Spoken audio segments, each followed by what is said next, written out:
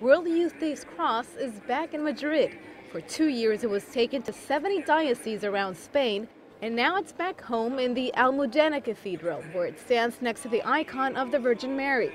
The cross became the official symbol of World Youth Day after Pope John Paul II gave it to a group of youths back in 1984. Madrid's Cardinal Antonio Maria Rouco Varela welcomed the cross, which arrived in Spain around Easter of 2009. Since then, the cross has traveled roughly 15,000 miles.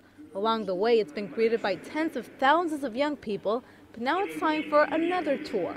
On July 30th, it will visit different churches around Spain's capital. Afterward, the cross and the icon of the Virgin Mary will take center stage during World Youth Day, which will take place from August 16th to the 21st.